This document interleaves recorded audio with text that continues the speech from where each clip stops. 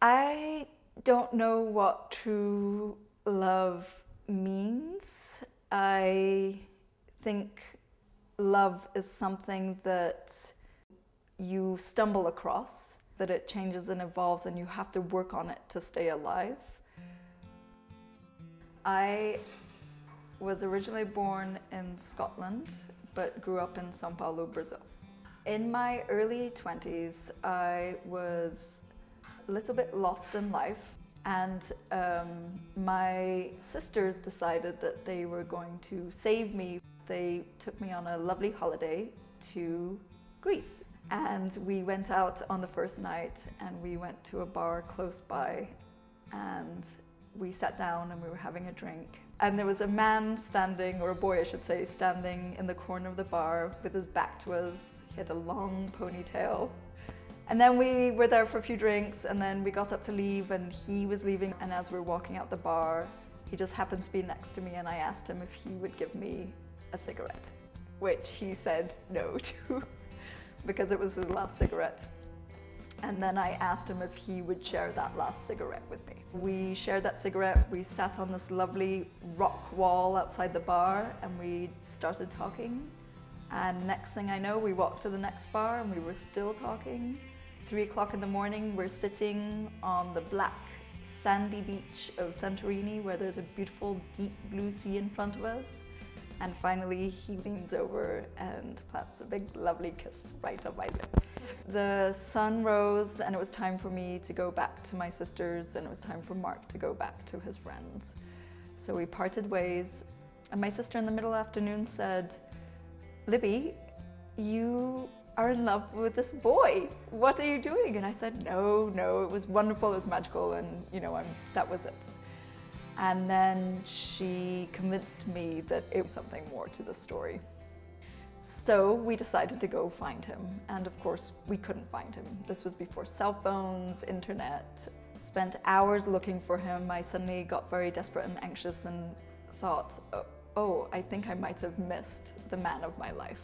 The sun is setting, my sister and I, finally distraught, come back to our little room and bathroom in the middle of nowhere.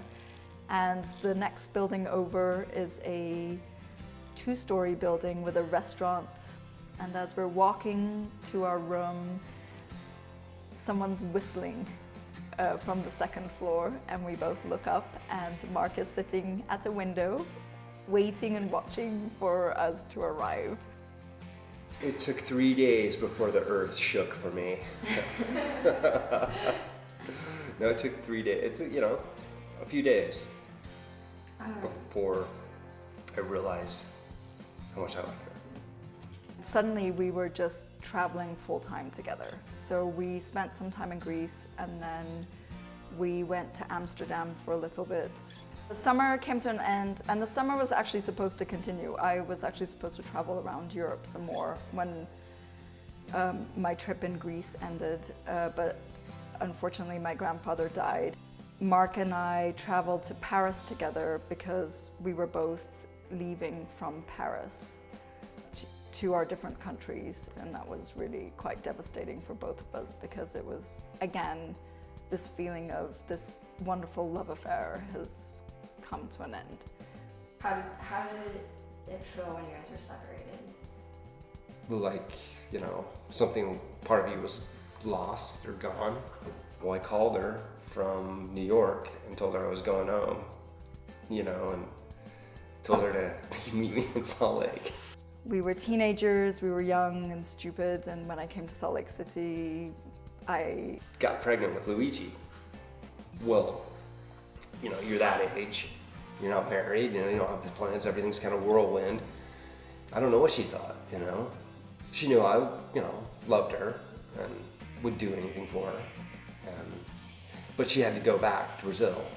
And missed Mark like my life was over. I was sick about being away from him. I couldn't live without him.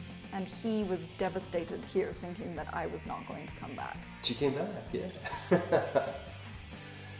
Yeah, she came back like a couple of months later. We did get married because we love each other. Again, when Mark and I met, we were really children. We were 20 We barely knew each other. We dove into this love affair head first. It was very exciting, and I have to say that 20 years later, it's still just as beautiful as and exciting as it was the first day that we met on that beautiful beach.